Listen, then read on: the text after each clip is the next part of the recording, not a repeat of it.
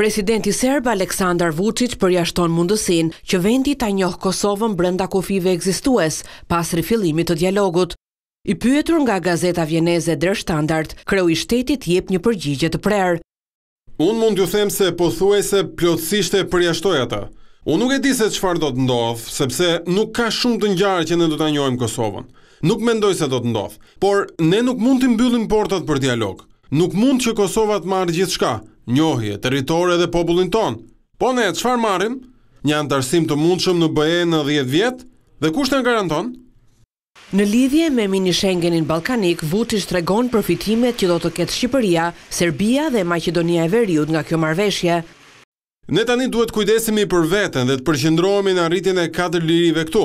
Aktualisht kemi nevojë për pasaportat tona kur udhtojmë në Tiranë ose Shkodër. Deri në fund të vitit do të kemi arritur që të mund të udhtojmë vetëm me kartën e identitetit. Qëllimi ynë përfundimtar është që të mos ketë më kontrolle kufitare, por kjo nuk do të jetë lehtë për t'u arritur. Në të njëjtën kohë ne kemi nevojë për të hequr barrierat dhe pengesat në transportin e mallrave në kufi, pasi kjo do të na lejojë të kursejmë më shumë se 7% të kostove të operimit. Dhe ne po punojmë për të siguruar që lejet e punës të lëshuara në Shqipëri do të jenë të vlefshme edhe këtu në Serbi. Deri në fund të vitit 2022 mund të ishte realiste.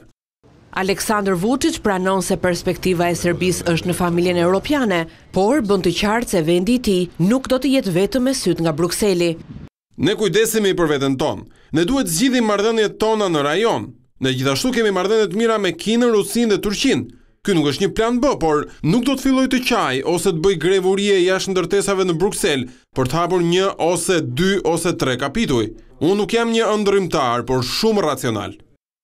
Presidenti i Serbisë kishte edhe një mesazh për kryeministrin e ardhshëm të Kosovës Albin Kurti, për të cilin tha se deklaratat e tij janë më keq se ato të Hashim Thacit apo Ramush Haradinajt.